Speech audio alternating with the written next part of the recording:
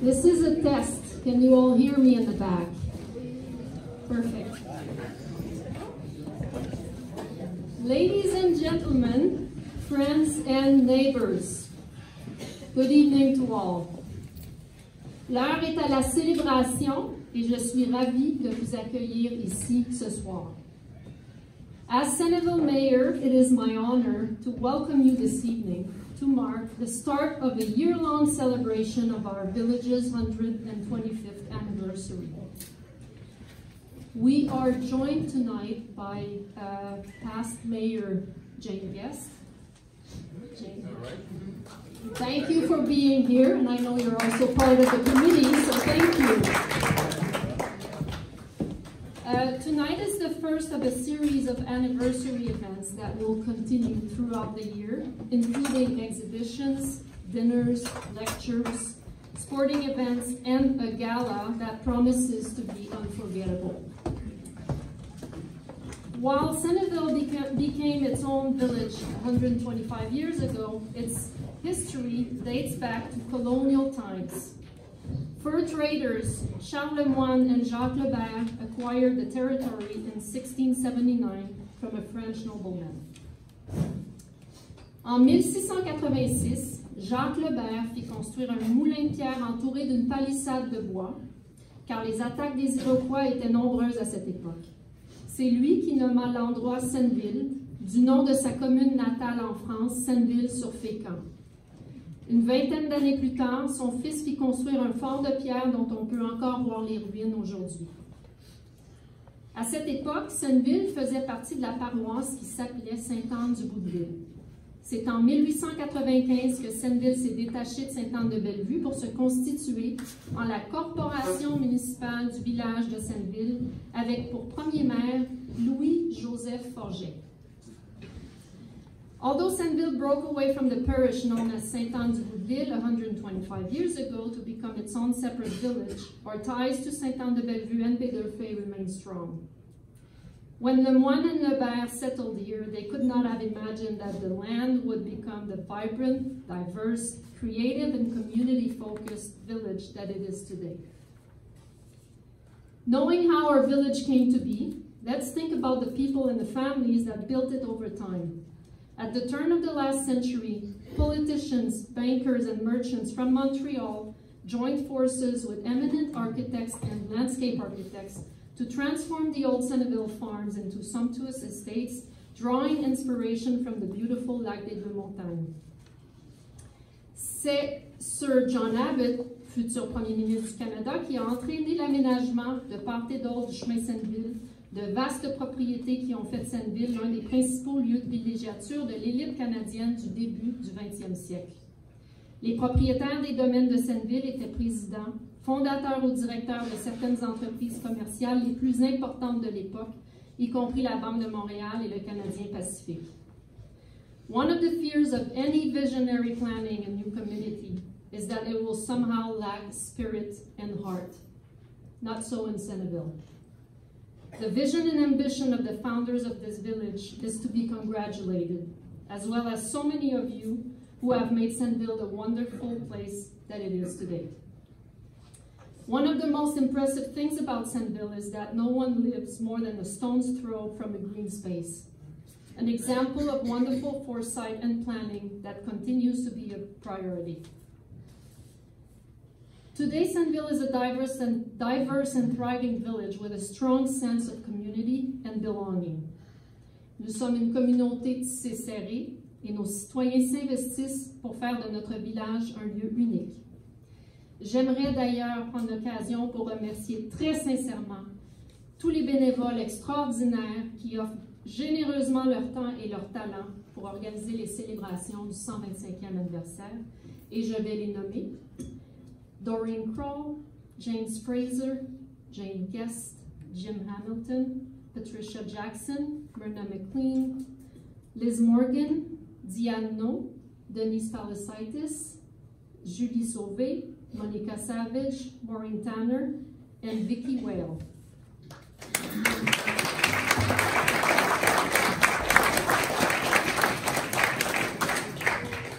In Senneville, we love get-togethers.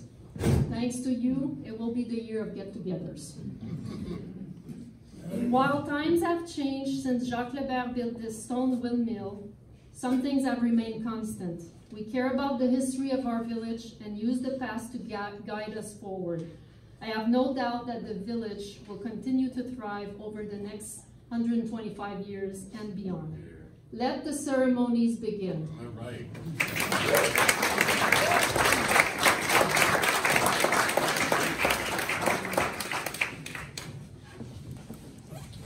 Merci, Madame Brisebois. Bonjour, bonsoir, je m'appelle Vicky Wire. De la part du comité du 125e anniversaire, je vous souhaite la bienvenue à cette soirée pour célébrer avec nous les 125 années de Senneville comme village destin. Good evening, my name is Vicky Wire. On behalf of the 125th Anniversary Committee, we welcome you. Thank you. My name is Vicky Wild. On behalf of the 125th Anniversary Committee, we welcome you this evening to celebrate with us 125 years of Senneville as a separate village. Please take note of the sortie exits. And please turn off your cell phones. The presentation is being filmed for the archives of Senneville, and we hope they will be able to be online for your viewing.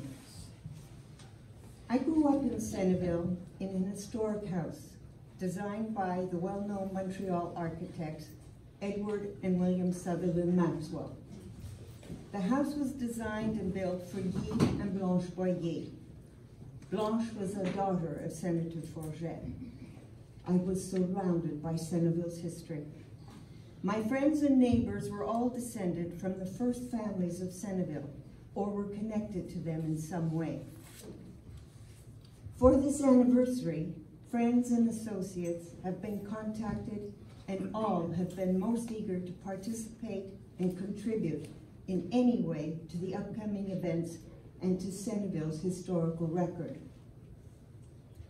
The committee would like to thank our coordinator, Doreen Kroll, who with her vision, energy, organizational abilities, and talent for bringing a team together has made possible the wonderful year ahead.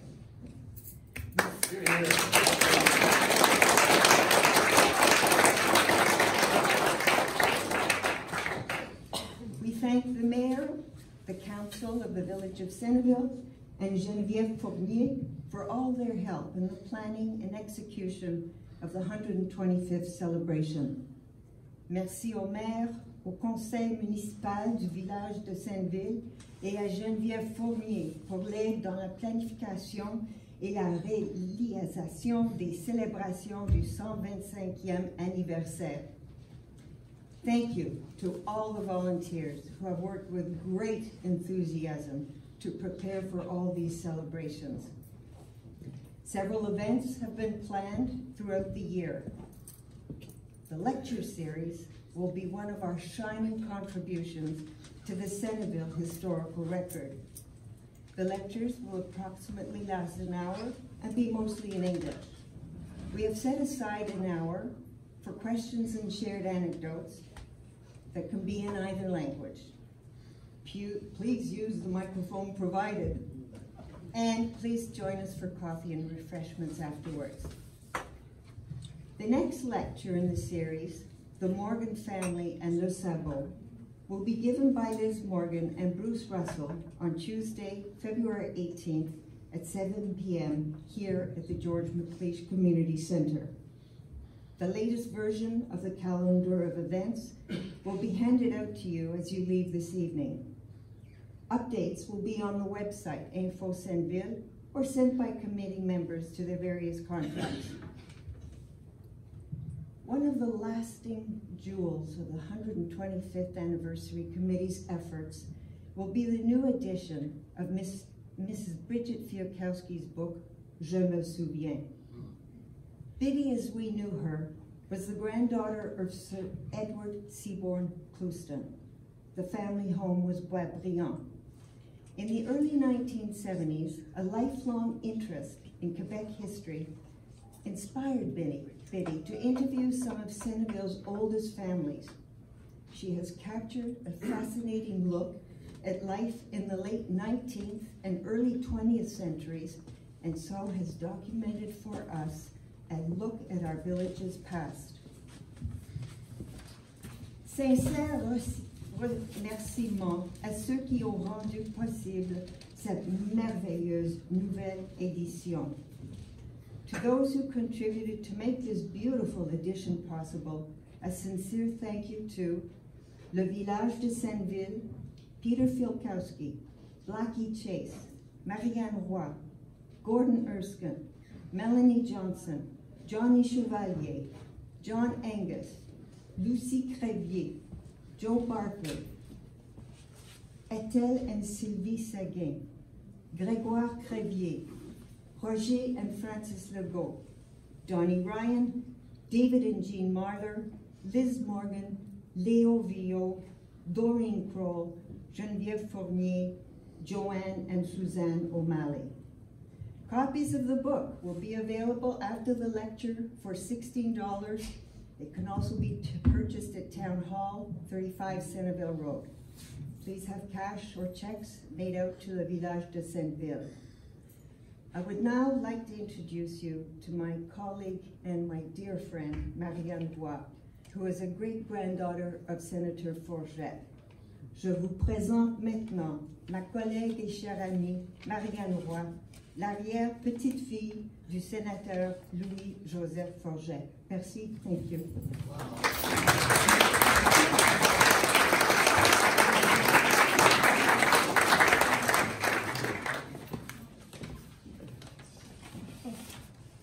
J'ai été très contente d'apprendre que Gordon Erskine serait le premier conférencier de cette année de célébration du 125e anniversaire de Senneville. Gordon est un gars de la Pointe Saint-Charles. He was born in the working class district of Pointe Saint-Charles in Montreal. However, he finished high school in Sudbury, received a Bachelor of Science degree from the University of Toronto, then a PhD from University College at the University of London, England. Il a fait de la recherche et enseigné à Londres, Cambridge, l'Université de Queen's à Kingston, ainsi qu'aux Philippines. Puis, après 35 ans d'enseignement au Cégep John Abbott, Gordon a pris sa retraite. So before adopting Senneville in 1999 as his home, Gordon was also a man of the world. Gordon has been a member of the Braeside Golf Club for almost 20 years. He was president in 2010 when he finished the work on his book that I forgot my copy of at home. But I hope you have some copies of here to show it to people. C'est à peu près au même moment que je l'ai rencontré lors de la première fois, lors de l'Assemblée générale des membres du terrain de golf Senneville, Senneville Golf Links. Réunion à laquelle il est aussi devenu membre de son conseil d'administration comme représentant de Braeside. During the golfing season, you can find Gordon on the course around 6 a.m. as the sun rises.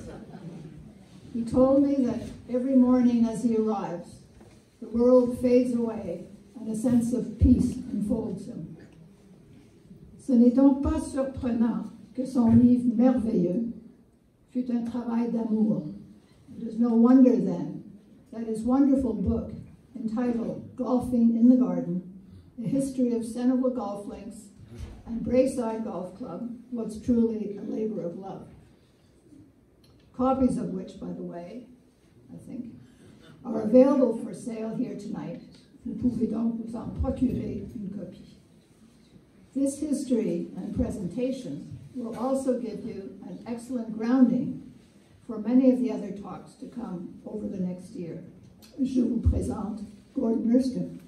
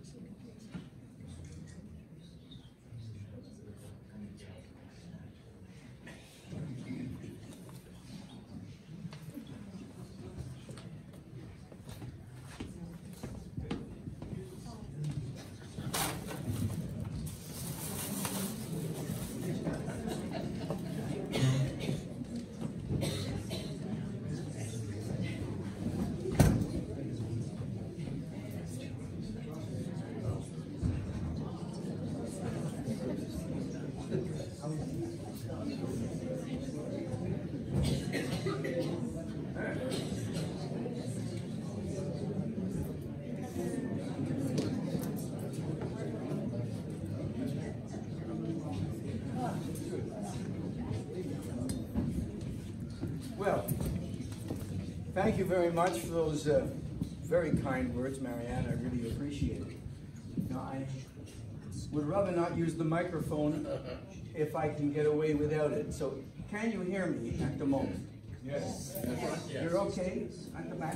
I'll carry this for a few minutes, and if you find you can't hear me, then I'll talk into the mic. But I would prefer not to.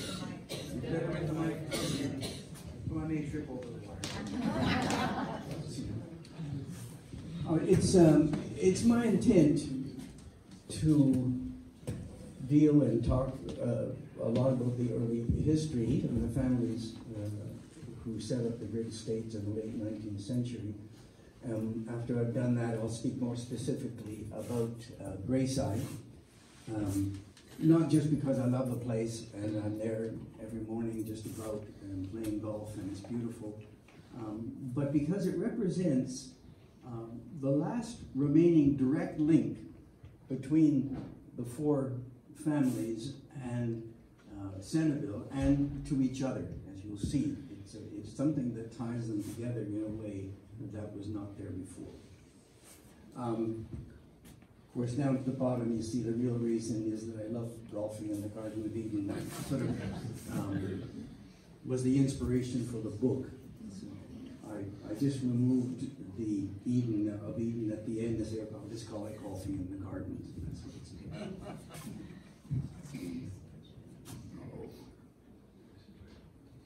There we go. I'm going to talk mainly about maps and how they gave me the information that I needed to have. In 1834, the western tip of the island of Montreal did not have a lot of specific places mentioned, as you can see. There's the Terrasse de Sainte-Anne, and then you have two areas called the Fief Senneville, with very little in between except trees, which is, of course, often true today. St. Anne's, of course, has been around for a long time. When I saw this, and I know, of course, there were other buildings, and we can see up here.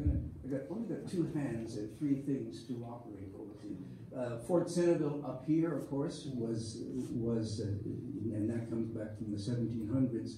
But there was very little, there's no separate lots and so on mentioned and so at this stage. So when I saw this, it sort of said it's like a place that anticipates change. It's like a blank sheet, and it could not stay that way, as you would guess. Now, right way I am. Fast forward to 1879, and you see now that all of the whole area is now divided into lots, belong to different people, and it's here that we see an awful lot of the names that are still common around Senneville in the area today. You see the Lalonde and Rouleau, Robillard, Brunet, and I'm interested at this stage in three particular properties that I'll probably return to because they're of interest to me. One is the farm that belonged to a Monsieur Nicolas Claude here. There was land that was owned on the waterfront by Mr. Witherspoon, and I must confess, I could not find out very much about anything at all, frankly, about Mr. Witherspoon. I don't know what the background was, and of course, as you see, the name disappears very quickly. And of course, the other interesting place that I'm interested in is the land that was acquired by the Sir John Abbott. Okay, so I'm going to focus on those a little. So in 1865, Sir John Abbott, who, as you know, many of you will know anyway, that he was our very reluctant third prime minister, and in a way you can see why. He bought this 325-acre plot of land, and I was just told tonight, I didn't know this before, that it was probably bought from the Robillard family. And he proceeded then to operate a farm. It was quite an extensive farming operation. It's quite clear that as soon as spring came in the summer, the last place he wanted to be was downtown Montreal, and he operated the farm for a good 20 years, so he was not an absentee landlord. He was very much involved. He built a very fine mansion, and in 1875, or this was a picture, it was in 1875, which he whimsically called Boisbriand. He had to have a little bit of a sense of humor to say, oh, I got this nice big house, I'm going to give it a name like a lot of other people do for this sort of thing. Then things began happening very quickly after that. He operated the farm in secrecy. He was there all by himself, as it were, for a long period of time. But working downtown in Montreal, you can bet that the word got out that, you know, what's Sir John doing out there on the western tip of the island? And it wasn't long before a number of other very wealthy men decided, we've got to find a place for our family to go in the summer. Montreal in the summer is an awfully unpleasant place to be. It's hot and it's dirty and it's not very nice. And so the first person to move out was Richard Angus. And R.B. Angus in 1886 bought the land that it was previously Mr. Witherspoon's land. And this was on the water beside the Abbott farm. And he proceeded to build a house called Pine Bluff. And I'm not sure, I think this is the original house, but I'm not entirely sure. It burned down shortly after, it didn't last very long. And then another house was built on the same property by the Maxwells as well. And unfortunately, it too has been destroyed. And as many of you know, there is currently activity on the land now to build another considerable house, and it's of considerable interest to the Senneville Town Council, I think, at the moment. R.B. Angus was a prominent officer in the Bank of Montreal, and he also played as we heard from Vicki, I think earlier, a prime part in the building of the Canadian Pacific Railway. He was also a considerable philanthropist for the city of Montreal. Another area where he and his wife contributed, they had 6 daughters, one of whom died in childhood, and 3 sons. So when they moved out into the summer, it was quite a troop, I think, that came out to enjoy the summers. Okay. Next, in line here, is that James Morgan Jr., James Morgan II, proceeded, and he was very keen. He bought a lot of land in the area. In particular, what he did was for his own estate was he bought the piece of the land right near the edge of the Claude farm. And if I can just show you just very quickly, you'll see up in the, oh, where's my pointer? There it is. This plot of land here, right across Senneville Road, the road from the Claude farm, is where James Morgan II built his mansion. Go forward here. It's called Greystanes, and it lies directly across the road from Brayside, and you can still see a large part of the house, the trees. Particularly what we're interested in here is the rounded turrets, which is characteristic of Maxwell's architecture. And so we have 2 of the 3. What happened next was quite cataclysmic in a way. Sir John Abbott died in 1893, and his huge estate, the farm, was broken up and sold, and it was bought primarily by R.B. Angus, by Sir Edward Clouston, and who was the other member that I'm thinking of here? By the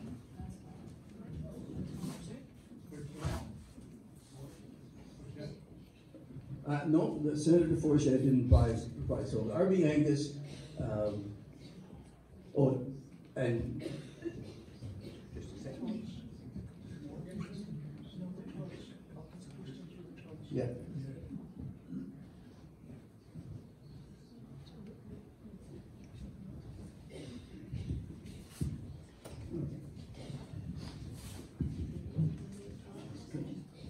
So, what I'm going to show you next is the Louis Forget, Senator Forget, bought, the Forget family proceeded then to buy a large section of the land that started at L'An Salon and all the way down to the Morgan property. So we can see what's happening if we look ahead now to the 1907, things are consolidated, and I'm going to show you the bits and pieces of the Pasadena map of 1907, just to give you an idea of the extent of the property. So this is in the north, and we have, grabbing the wrong thing here. This is L'An Salon up here. So coming down from the north, you have sections that were bought by Senator Forget on both sides of Senneville Road. The section here on the right, of course, is now the Parc Agricole de Bois de la Roche. And he built two houses. The first one burned down, but then he built Bois de la Roche in about 1904. And so he had much of the land on the north section up there. Coming a little farther south from that, we meet then the Morgan land that was bought by James Morgan II, and we see here that this is the estate where Greystanes is, where James Morgan II's house. This is the whole Claude farm, which now, interestingly, is now surrounded by Morgan land and by Angus land, because if we come down a little farther south, we see that we have R.B. Angus bought a lot of the property, and many of the people like Charles Meredith and the Wanklins, they are businessmen who married daughters of the Angus family, and as each daughter married, they built their own cottage. You know what those cottages can look like. They're not what most of us would probably call cottages, but they were built partly by the husbands, but I think R.B. Angus contributed very handsomely as presents and gifts to his daughters. And then in the south we have the Sir Edward Clouston bought the southernmost part containing Fort Senneville, and also the Boisbriand, the mansion that John Abbott had built. Okay.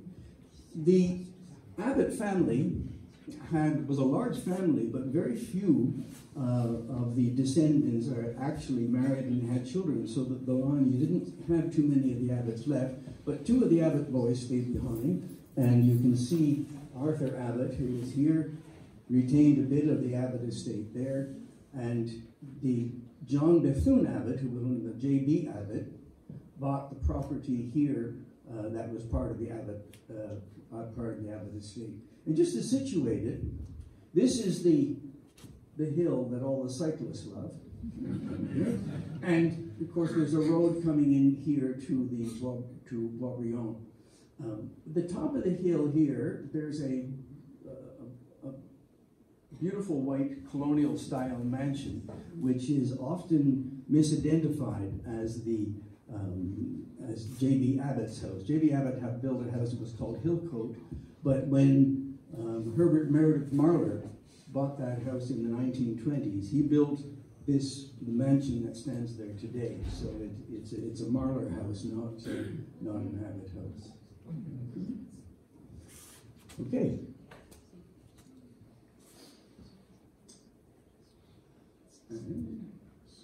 So what I wanted to look at, this is very hard to read, but I wanted to show the overall extent of the land. So if you look at the whole section, the four families at this stage own all the land stretching from L'An Salon all the way down to the edge of St. Anne's here, down to where Fort Senneville is.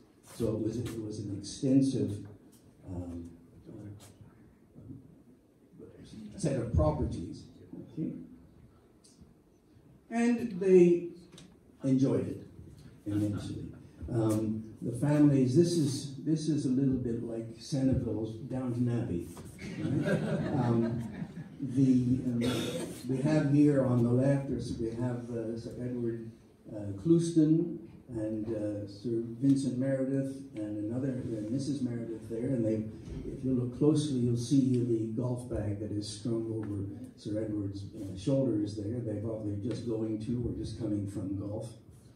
The center picture is at Boisbriand. Again, it's Mrs. Clouston there and Marjorie Clouston, Oswald Clouston, and Sir Edward Clouston in front of their house. And I think that's Mickey the dog. I think that. And the house on the right is the roadside view of Pine Bluff, the Angus house in that early period.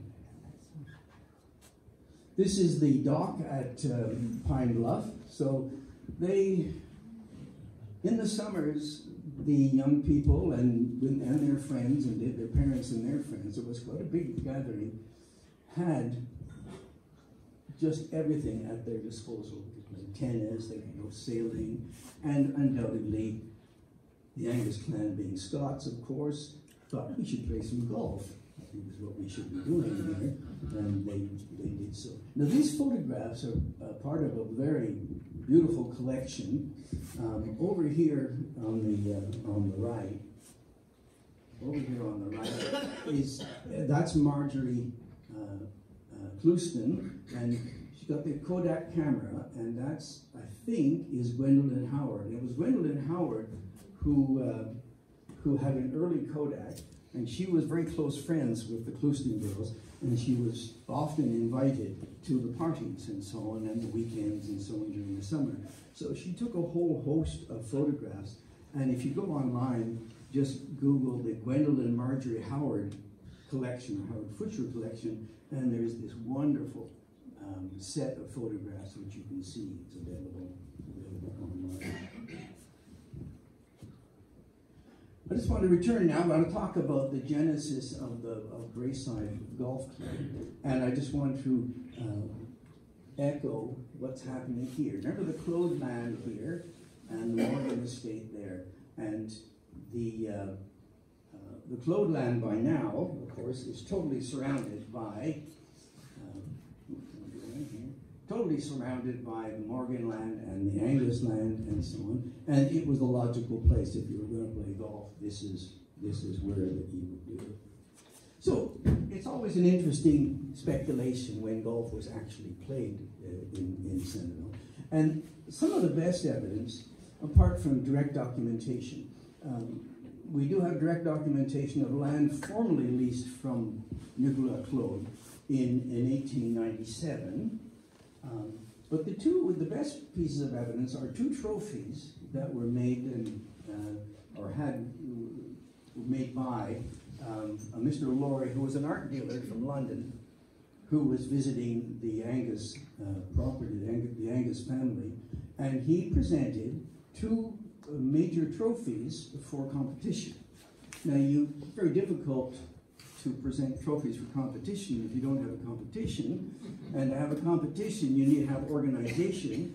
And with organization, you've got to have someone who says, oh, you've been playing golf here for a couple of summers. Why don't we do the proper thing like the big golf courses, and we'll have our own competition, which they proceeded to do. And the trophies were going to be the Laurie Cup and the Laurie Medal for the ladies. And both of these were presented for the first time in 1898. Okay, and the winner of the first of the cup was Arthur Abbott, and of the medal was Peggy Angus. The gold medal, which is the actual original gold medal, is just at the bottom of the set that are there. And the names inscribed on the back, well, the name there was 1898 is Peggy Angus, the youngest daughter of Richard Angus. And every winner since then has been inscribed on the pieces of gold that have been added to it over the years. So both sides have the names of all of the ladies who won the medal in a particular year. Now, what this suggests is that golf was being played almost certainly by 1897, and maybe even as early as 1896, which is interesting because it gives Braeside a reasonable claim to be the oldest private golf course in Canada that's still in the same place. All right? Most of the major golf courses, of course, could not afford to stay in the same place as they were found because the land became too valuable. But Braeside, the golf course, is such a magical place. Like, when I first began playing there, I said, how can this place exist? Nobody knows about it. Nobody seems to have an idea where this is. A good friend of mine, John Wickenden, said it. I was flying over in my plane, and I saw down there a golf course. Well, John, as some of you know, he can't see a golf course without wanting to play on it, and so he actually found it that way. But it's really quite extraordinary. This golf course it's very magical for me, but it is a very unique place, and given its history and the way it's set up. Okay. Here are some, this is a picture. This is Peggy Angus and Lulu Skinner, who was the eldest daughter of Senator Forget, playing golf. And I look at that grip she's got in the club, I think she might have been left-handed.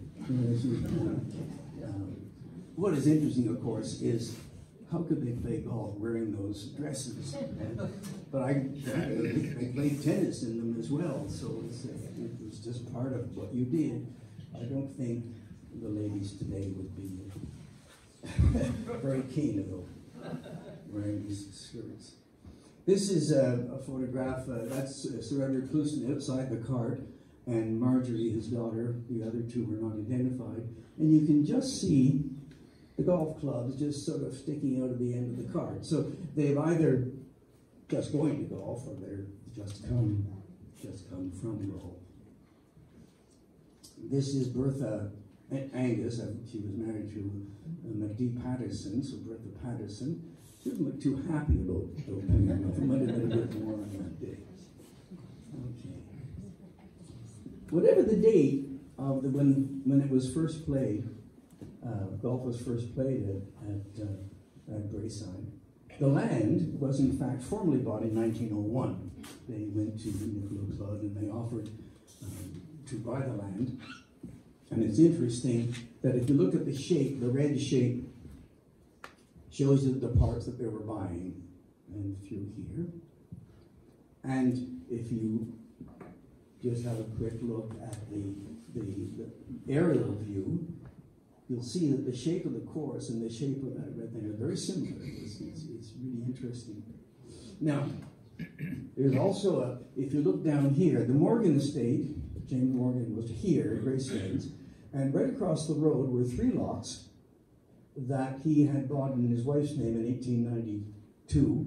And you'll see down here, there's a little structure, and it's got written on it, clubhouse. And it's quite clear to me that the families would make their way from their various homes and so on, cross over Senneville Road, pick up their clubs here at the clubhouse, and then play golf on the farm itself. The cost of the land was $7,800, and the money was raised by subscription from members of the 4 families at $100 a certificate. Okay?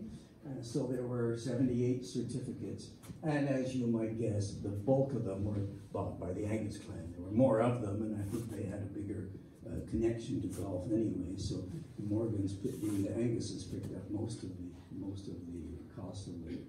Now this was a game changer. If you realize that the families, the 4 families, enjoy a lot of things together, no question. They had parties and they went sailing and so on. It was great. But once they had bought the land jointly, they were now tied together. The way the land was bought out, we'll see in a moment how the bylaws were structured. The families became tied together because they couldn't independently, as a family, get rid of the land, sell it or whatever. They were tied together. And I'll jump ahead here a little bit. In the articles of the first articles of how it was going to be run, the certificates, the shares, they were calling them, could only be sold to members of the four families, right? And they had to be ratified, so that's one rule. Secondly, no matter how many shares you had, you only had one vote. So you could have 10 shares, but you only had one vote. And the really key one is that the only way the land could be sold was by a unanimous vote of all shareholders, which, if you can just imagine, put a law on the land being preserved. John Angus often said to me that he believed that his great-grandfather, Richard Angus, had a firm belief he wanted that land to be green space forever. Okay? And this was one way to make it more possible than it might be otherwise. So it's an interesting way of structuring things. Okay, so the land was purchased, and they began playing golf. They had to get permission from the town of Senneville, of course, which had been formulated, as we know, in 1895. And this is the letter that has all the original shareholders here, and signed by the Secretary-Treasurer of the town at the same time. They then had to get permission from the provincial government to form this, and this was the minutes of the first, the minutes of what is called at this time Senneville Golf Links. Okay, and this is important, as we'll see, that names do make a difference. So we have here the minutes of the incorporators of the Senneville Golf Links. Okay, so that was the original name of the course, was Senneville Golf Links, held at the office of Meredith, was certainly there.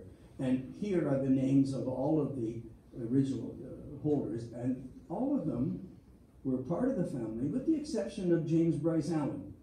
James Bryce Allen was a son of Hugh Allen, or Andrew Allen, sorry, and he was obviously very good friends with the Clouston girls, because he spent a lot of time there, and he was one of the original shareholders.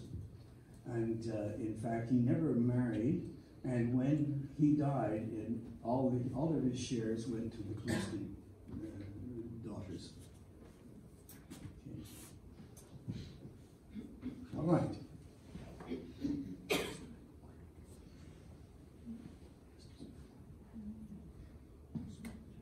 You'll notice that this is a copy of one of the original certificates of stock.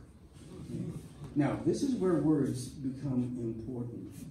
It was quite clear that the families were having a bit of fun here. I mean, let's make a company, and we'll have a golf course, but it's going to be a company. We'll do it properly, we'll have shares, and so on, and we'll get it formalized in law and everything, and now each of us has stock. And as businessmen, they would have understood stocks very, very well. But the use of the term stock will have some problems later on, as we'll see. But this is everybody who bought stocks who has got one of these certificates for their stock. This is the first tee. I always choose this. The stone wall.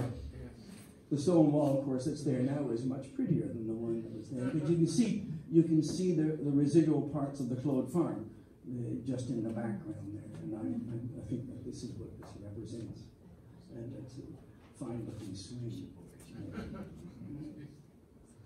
Of course, if you're going to have a golf club, you've got to have a clubhouse, and I'm indebted to Liz Morgan for this. Was the very first thing that I obtained, and I decided I want to find out where this golf course comes from. I was so curious to know, and I was put in touch with Liz and went over to her place, and she said, "Oh yeah, I've got this photograph." So I took a copy of it. So I thanked Liz for getting me started with that, and also putting me in touch with John Angus, who very kindly gave me complete access to a huge trove of documents that relate to the families and to Brisebois. So the clubhouse was built actually in 1904. There was a subscription taken up, another $3,000 were were raised. There were another 30 certificates, and most of those were also bought by the Angus clan. And the original clubhouse, which you see there, this was during 1916 troop maneuvers and so on during the winter, because no golf was played at Braeside during either of the World Wars. But that clubhouse lasted for a better part of 100 years, and then unfortunately, in an act of probably inadvertent vandalism, was burned down in 1994. But very shortly after, it was rebuilt, and from a distance, you would be hard-pressed to see any difference between the current clubhouse and what you see there. So it was, the clubhouse was restored in 1995.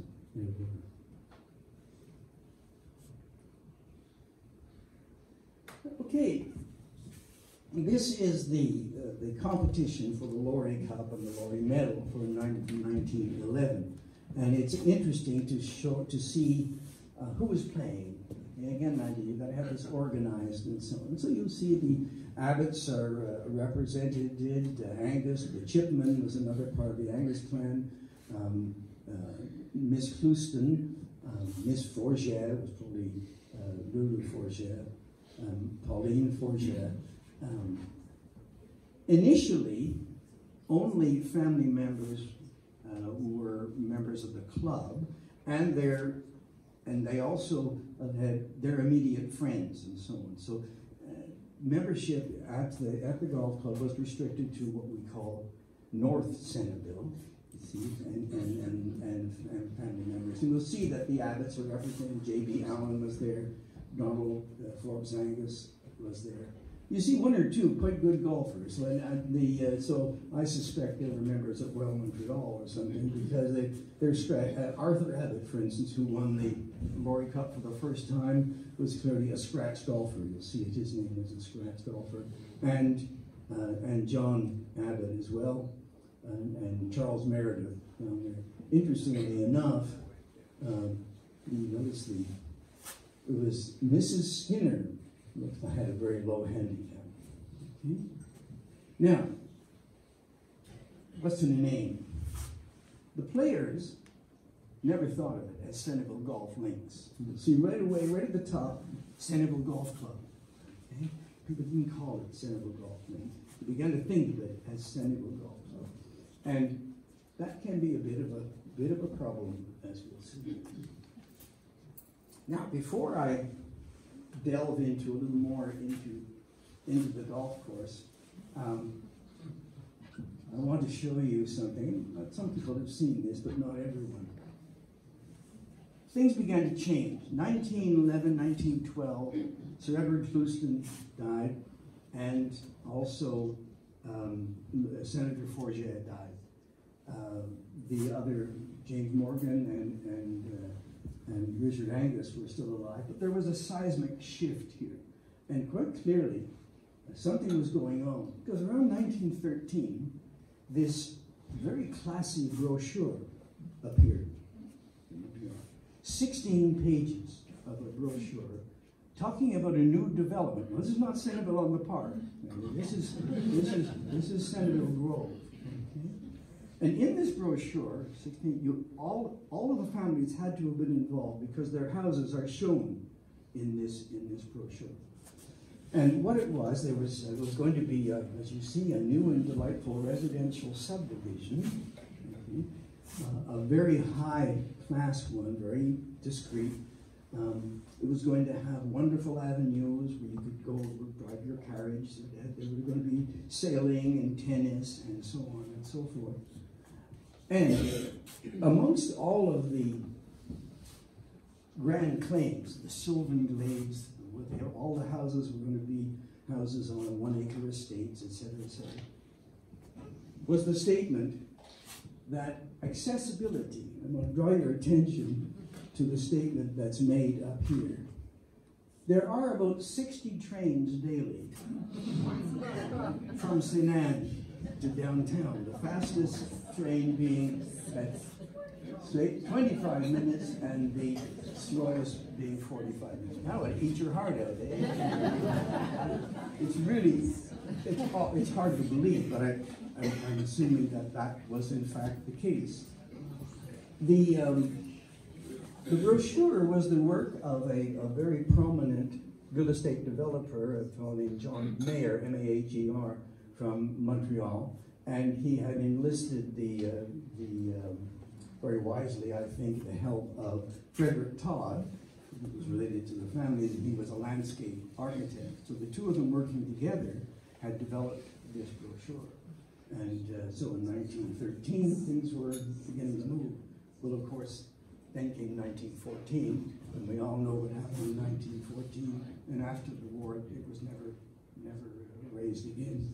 It's interesting. Before I leave that, I'll show you the scope of it. The proposal, the land would start down here south of the yacht club, because one of the houses shown in the copy that I had, which was a photocopy, but it was noted as it came from John Lemieux, and it said, John, this is your house here, you see? So there, and it involved all of the property all the way up to the Bay Fauchet. So there's a lot of property there, and clearly a lot of discussion about what should be done. Yes. But nothing came of it. But I still think 20 or 30 trains a day or 60 trains a day into downtown Montreal is pretty good. Okay, now I'm going to ask you to indulge me in my favorite topic, and that is talking about the golf club. To me, it's just fascinating. People getting together and doing things and so on, and if you're not careful, you can have problems. So, what's in a name? So initially, of course, we saw that it was bought in the name of Senneville Golf Links. Senneville Golf Links bought the land. But then everyone began thinking of it as Senneville Golf Club. Now, as an operating golf club, they were submitting tax returns and so on. But it turned out that tax returns are going in under the name of Senneville Golf Club. Okay. Brisebois is not mentioned at all. I'll see where the term comes up later.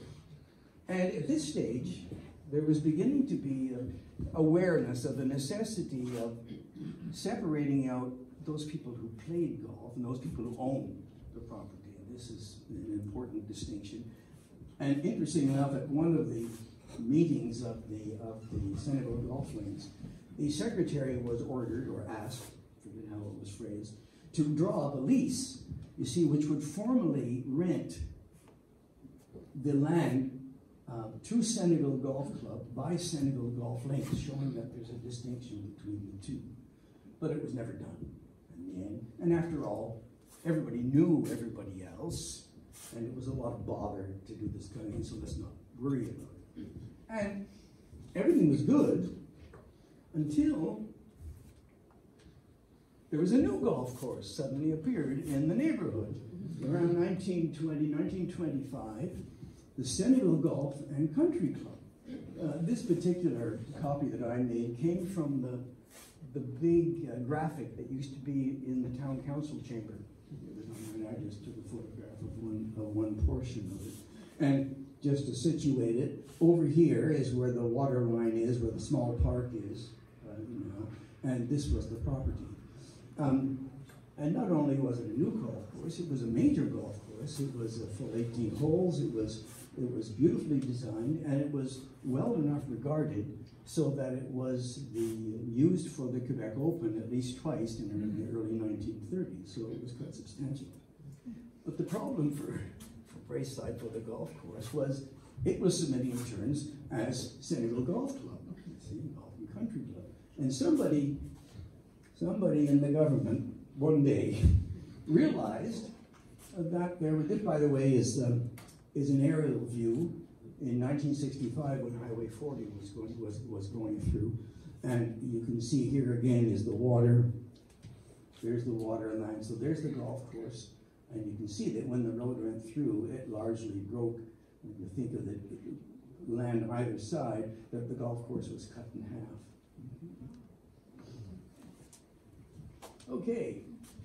Now, the problem was, of course, is that the provincial government discovered the golf course in 1937, as it were, as putting in this is Senneville Golf Club, but there's another Senneville Golf Club. And it turned out that investigation, as governments will do from time to time, showed that Senneville Golf Club just didn't exist.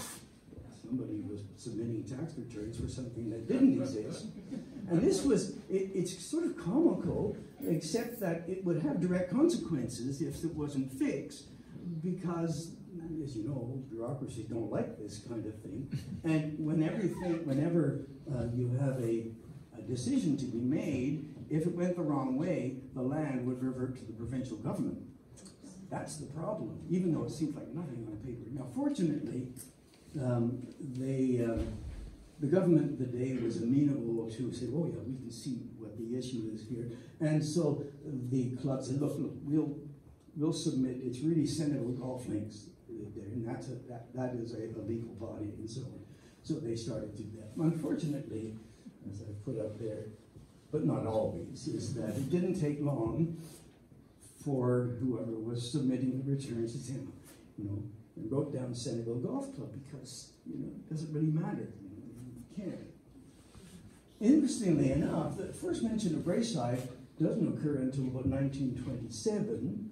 Again, it was in this effort to distinguish between the people who own the course and the people who played on the course. And so basically, there was this letter from Arthur Abbott to Frederick Wankland that's defined. They said the property stands in the name of Senneville Golf Links and is rented to Senneville Golf Club, Braeside Links. So there's where the term Braeside comes in, for the nominal sum of $1 per annum, which however has never been paid.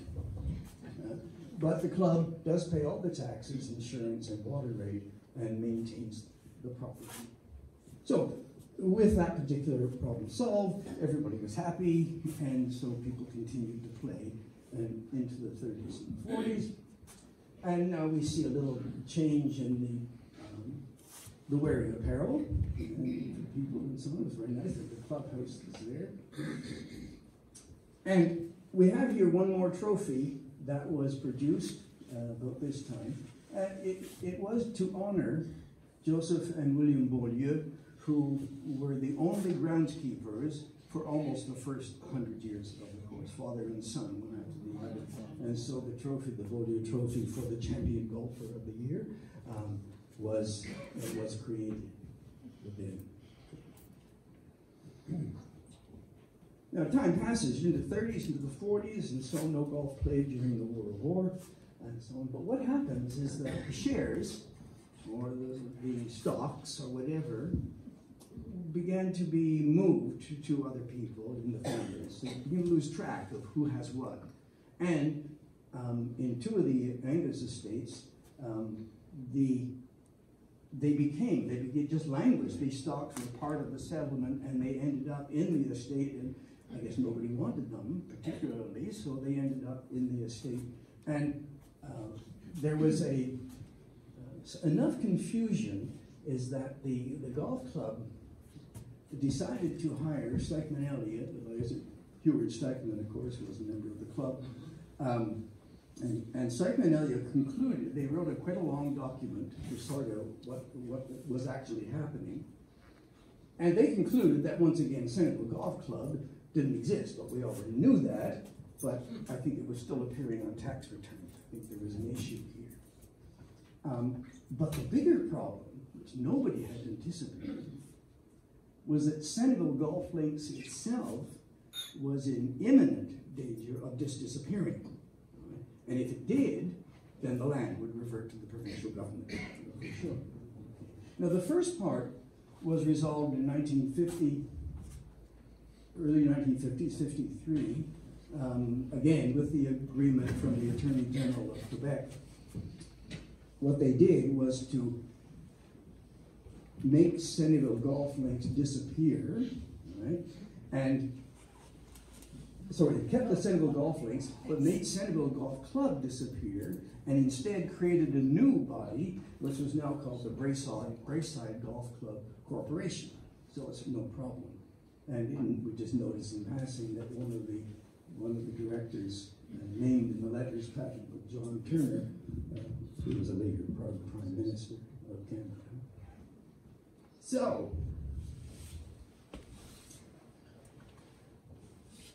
but what about Senneville golf links? Here's the problem. The club was not incorporated. They were pretending it was incorporated. It was the fun thing to do. We're a corporation and we have stocks and so on, so the words were used. But it was never incorporated under corporate law. It was in fact set up under what was called the Amusement Act to create a golf club under the Amusement Act, which is okay, except that no provision in the bylaws was made for new members. And the Amusement Act law said that, well, if you've got a club and all the members die, the club ceases to exist, and all of the accoutrements then become provincial property, of course, the provincial government. At this stage, there were only 2 original certificate holders still alive, one of whom was Frederick Cleveland Morgan, who it wasn't clear whether he would be allowed to claim it being a member either, because his certificates were actually in trust from his father at the time. But he probably could have voted. But there was only one person, therefore, Dr. Douglas Morgan, who remained of the original certificate holders, and he was living in Monaco. Now, the resolution of the problem has its whimsical aspects. It's really quite, you have to picture this, and it just seems like hanging by a thread at this stage. So, Dr. Morgan held a meeting by himself. He was the chairman of the meeting, he was the recording secretary, he voted unanimously for all the resolutions, and this is all, John has the document written up, all the minutes are written up in there, so that being the secretary and the treasurer and all, passed the resolution in order to change the bylaw to say, okay, we're going to have new members.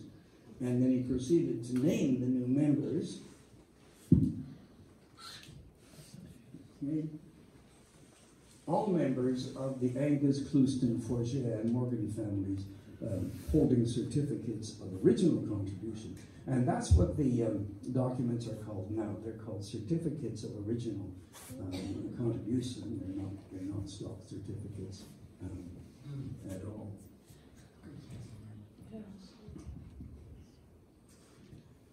Okay, things went along very nicely. The course did not change at all until about 1975. And once again, the reason that the course had to change was a little sleight of hand by the government. The provincial government said, well, I'm sorry, but in order to classify for tax relief as a golf club, you've got to be 50 acres at least. But the land was only 37.3 acres, and therefore, once again, there had to be some scrambling. Otherwise, you were going to have to pay residential taxes on the land. And this, I've read most of the minutes that went on for the next year, but okay, what are we going to do? Okay, so the first thing they did was okay, because the Morgan estate, the Morgan Trust, had land that was just up here, okay? And therefore they leased some land from the Morgan estate. Okay? But the bigger problem is that not only did you have to have the 50 acres, but the new land had to be shown to be part of the golf course. You couldn't just buy a bunch of trees and say, okay, now we're a golf course. And that prompted some wonderful debates. How are we going to do this?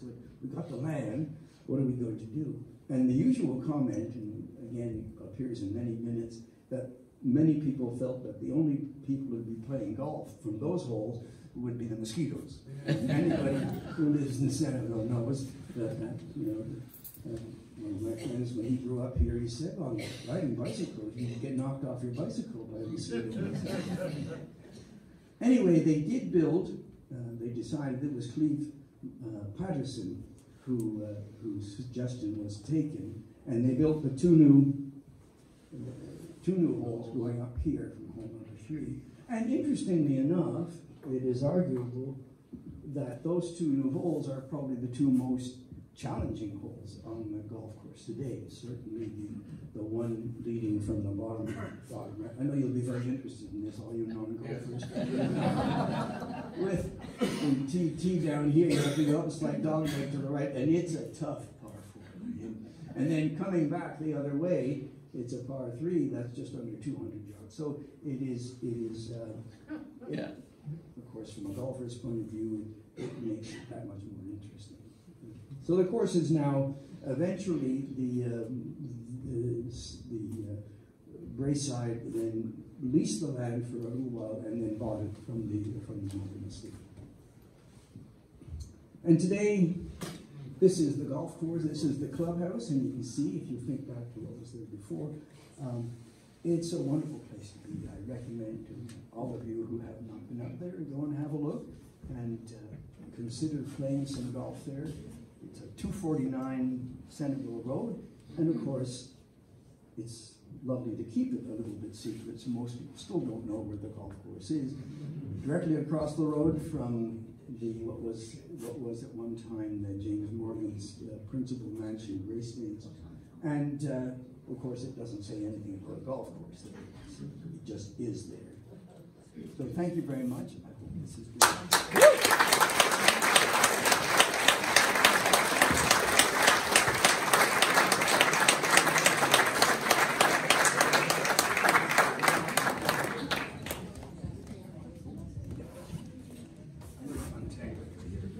Any questions for Gordon? Any stories? Any anecdotes? He's here. Let's ask him to talk. Well, Gordon, could you say something about the water towers? The water towers, of course, have no connection to Braeside. The water tower, in fact, if you look back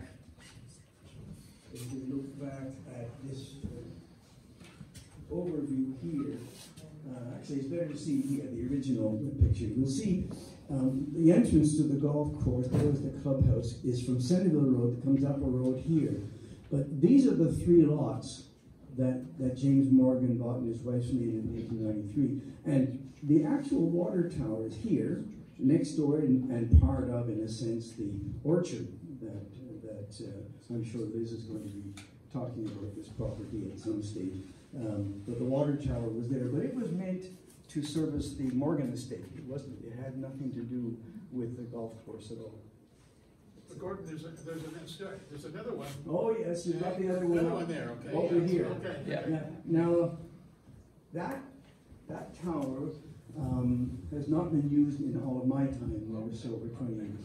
But I know the board is talking at the moment of what to do with the water tower, since it is a historic feature, just to at least stabilize it, and so that it's not a hazard and so on, because it has its own interest for sure. Thank you. Yeah. Do we know who designed the course? No, we don't. Good question. I've asked, tried to do some research on it, but nobody had any concrete information at all. Some speculation, but the speculation I thought was wildly out. So the answer, my guess is that the Angus family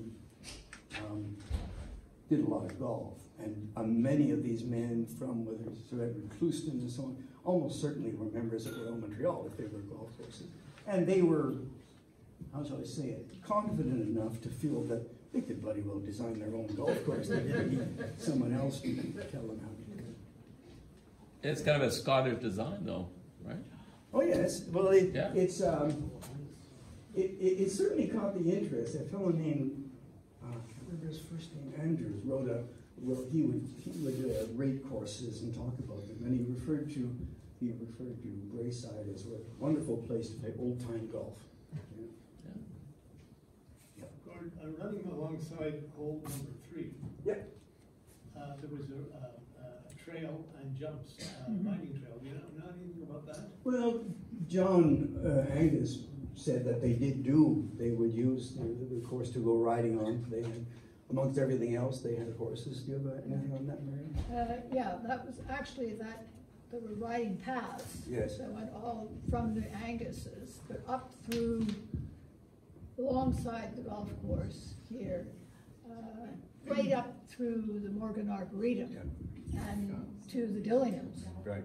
All the way over. And so we used to ride from the Dillinghams up through the Morgan Arboretum and all through those paths there. There was, I know there was a series of rumors. Yeah, There were go ahead. also huge, huge shows, horse shows Okay. that were put on by Ian, I think, and, Oh, yeah. and Yeah, others. the Eastern Canadian Championships. Yeah, and were so held there were there in 1970. cross-country Yeah, cross-country trails. trails for I know when I first began asking about what the history and so on, there was a number of people mentioned to me, oh, we have these cross bunkers that dominate the course. So here, if I can pick one out, this is one. There's a cross bunker here, and over here there's a cross bunker. And what it means is that these are sand bunkers which go right across a particular hole. And these were built of stone. They were not finely built stone walls. They were mainly just rubble. They took all the stones and built it and put the sand in front, you see. And the argument was, oh, that's what they were using for jumps, you see. So I talked to John Angus about that, and he said, he was appalled that anyone would do that, make a horse jump over a rock wall, you know. Was not likely to be the case.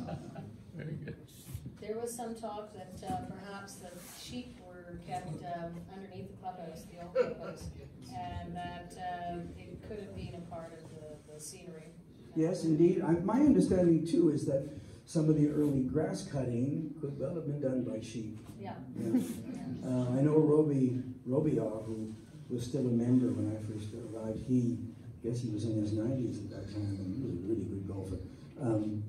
But he worked on the course as a lad, as a caddy and a groundsman, and he said that sometimes they would have the horses wearing pads on their hooves and dragging the mower, so that to protect the grass, the lawns and the greens and so on. It's interesting.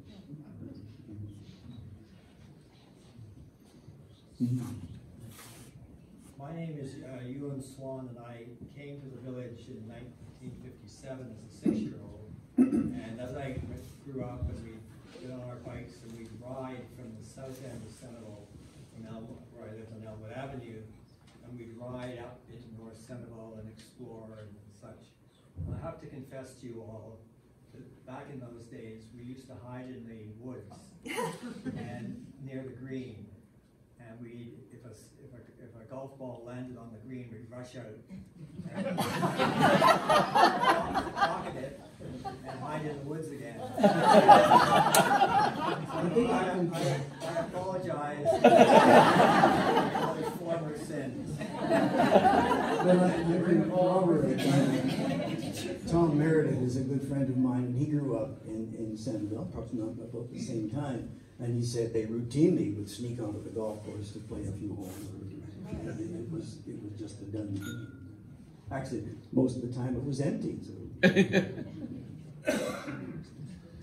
Can you tell us a little bit about when the clubhouse was burned down and what happened with the kids who were accused of doing this?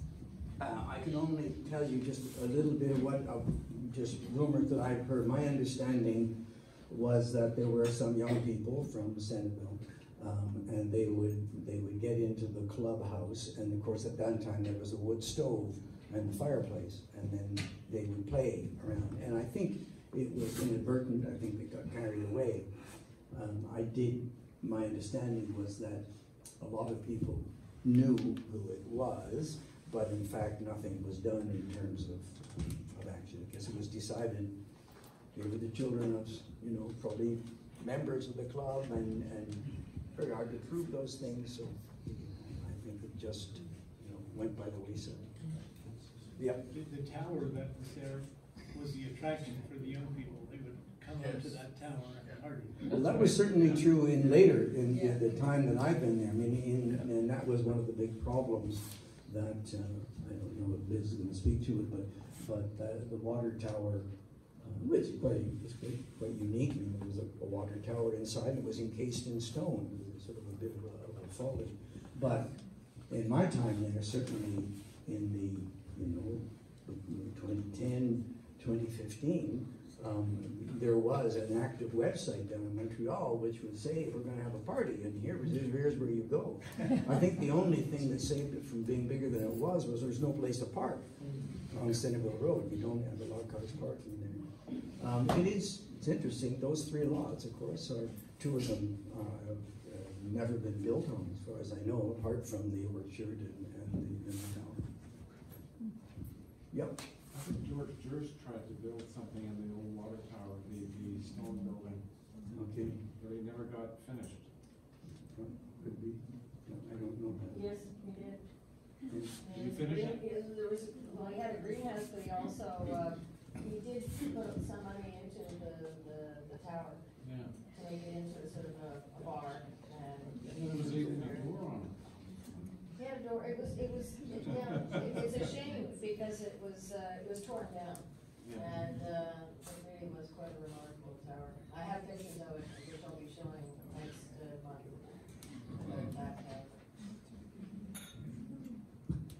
Pete Mitchell moved here in 1941. I wasn't 20 years old, I was 1 year old. But started playing Braeside when I was 7 years old. So I had a lot of fine memories. My great and good buddy Robert Carswell was president when the fire took place at the clubhouse, and he was responsible for finding an architect to replace it exactly the way it was. But wonderful memories of the golf course.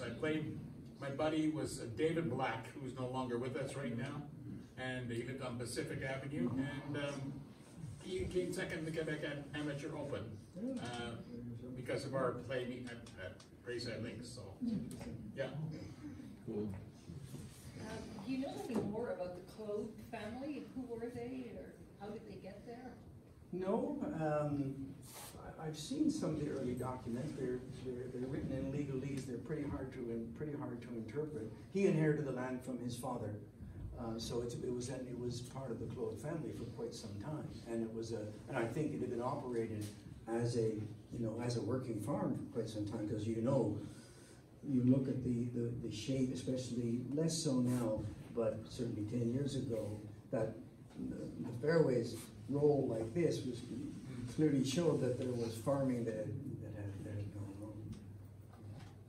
First of all, it was a Claude farm. Where were their buildings? Where was their barn? It was right beside. Well, where it is down here. The Claude farm was there, and if we look back at some of the earlier, you can see some of the farm buildings. Let me show you that early map. Okay, here's the map, and you can see that when they decided to buy the land, and they had mapped out the land they wanted, but you see that was the Claude house, that was their home, and the barn was here. And so when Jeremy Gooch lived there, the old farm, the barn was still there. It was a carriage house and a barn. So that the house was new. That old barn that's still there was this farm. Yeah. The house. Yeah. Yes. The whole house being rebuilt. Yeah, the house has been completely rebuilt. Colonel Wallace was there. How many members today? We sort of aim to have 200. We rarely get 200 paying members by the end of the year, but that's the aim. It's sort of common wisdom, I think, that you don't want to have too many members, so you cap it at 200. If you go 1 or 2 over, okay, that's okay. But we usually find, so we have, as you might guess, it's a seniors course. Very common. It's a seniors course, and therefore, us seniors, we lose a few every year, and then we have to bring in some more. We had some issues with membership when I was president. There was some we had this long waiting list, but people had to wait so long they went elsewhere. And so when you came to look at the waiting list, there was nobody there. So there were some issues like that. But then, as often happens, we'd have an influx, and George Curry will say this, but all you need is one couple to come from Beaconsfield, you see, who have had it up to here with all the rules and having to call everyone and had to spend the whole morning, you know, making a time, etc., etc. So you get one couple coming in, and they tell their friends, hey, you can go to Braeside, you can play whenever you want. Nobody is going to be around to tell you you can't do it. And if there's someone on number 1, you can go to number 3, and so on. And it works as long as people are civilized. That's what you need. You need people to be civilized. And we're usually civilized, I think. Very good. But that's the guy, around 200. Yeah. When we play, I think we play, as I say, pretty well every morning of the summer at Big Rate. And sometimes they're just us and the groundskeepers, and sometimes there are 1 or 2 other crazies out there too. So it's a lovely place.